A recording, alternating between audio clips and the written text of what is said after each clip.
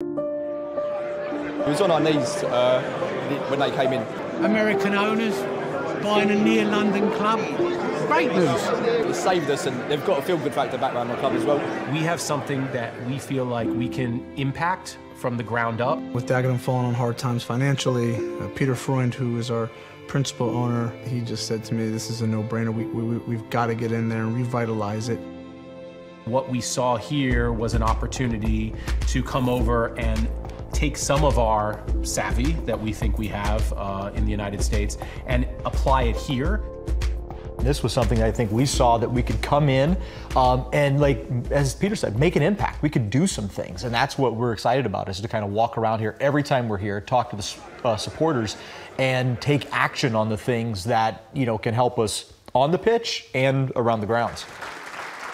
Tim first got involved with us in Memphis with the soccer team there, and then this opportunity, you know, sort of popped up on us, and, you know, it was sort of a natural to bring him, you know, in on it.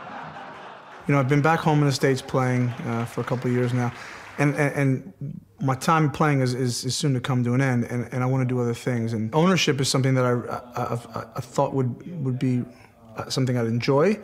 Would be something difficult, of course, but I didn't really know how I would get into that. I met Peter. We've hit it off from day one. We have a lot of the same visions, and I have so much experience in the game that for me it's a no-brainer to kind of give back and use some of that to help cultivate a football club. Had your paths crossed before? Not until about a year and a half ago.